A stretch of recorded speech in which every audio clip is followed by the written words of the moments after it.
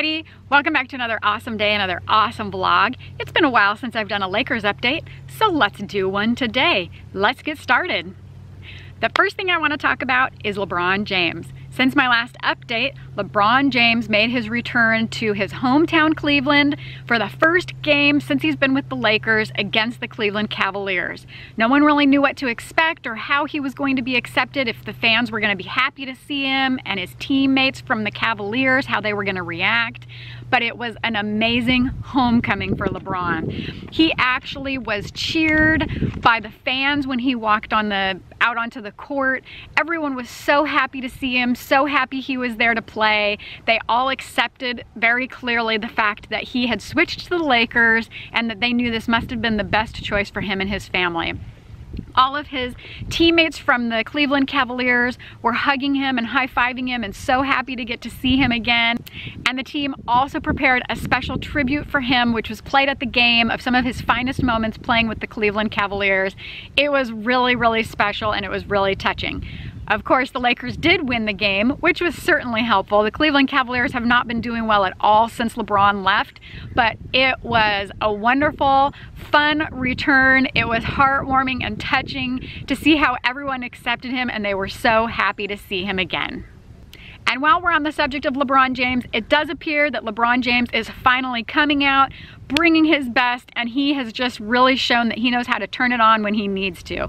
They will be playing a game, they'll be struggling, and all of a sudden it's like LeBron realizes, hey, I can do this. Let's get this game won. He gets out there, he fights hard, he makes the baskets, he makes the passes, he works hard with his teammates, and all of a sudden then they pull out a win, which is great because some of his teammates are relying on him to help them lead the Lakers to a win.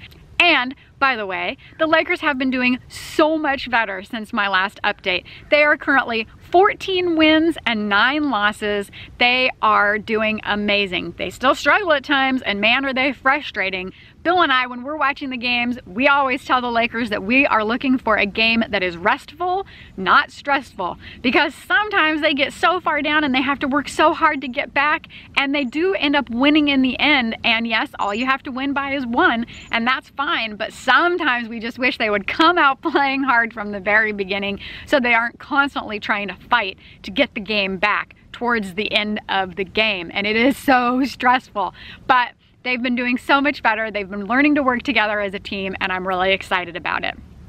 Also, since my last update, we have a new player on our team. His name is Tyson Chandler, and he is one of the defenders who has been brought to the Lakers to help JaVale McGee. And he has been successful and wonderful for the Lakers. Chandler was previously with the Phoenix Suns from 2015 to 2018, and on November 4th, 2018, they reached a buyout agreement and he left the Suns, which made him available. The Lakers got him right away, which was amazing because he has been very, very helpful. He has been able to defend the rim when JaVale needs to take a break. He actually has been able to make rebounds, baskets. He has been a great asset to this team, and we are so happy to have him. Tyson Chandler has been playing in the NBA since 2001 when he was first drafted by the Chicago Bulls. He has been playing for 17 years and he is still playing amazing. Although the Phoenix Suns basically retired him in reaching a buyout agreement, the Lakers have been so happy to have him as a member of their team, and we're happy he's there as well because he has been a great asset to this team. Another update for you is that Rajon Rondo is injured and has not been playing since the game against the Portland Trail Blazers on November 14th.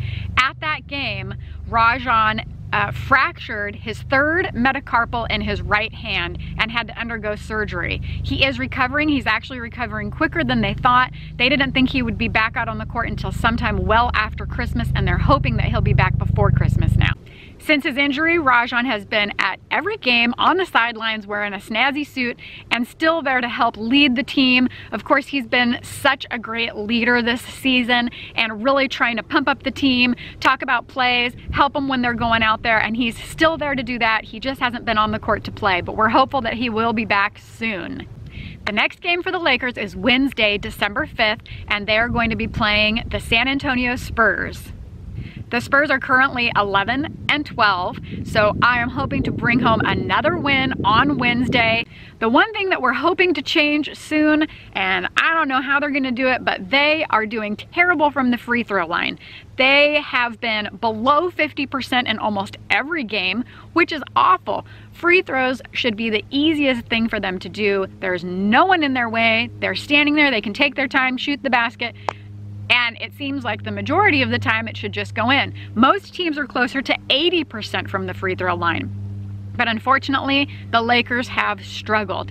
Every once in a while, they pull it together when they're doing really well and they have a little more confidence. It seems like those are the days that they're able to make their free throws a little better.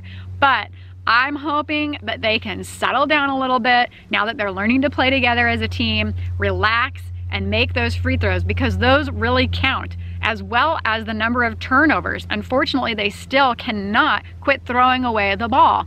And every time they do that, it gives the other team an opportunity to score and pull ahead, unfortunately. So if they can work on their turnovers, if they can work on their free throws, maybe that will make things be a little bit easier on them so they're not constantly fighting to come back from behind.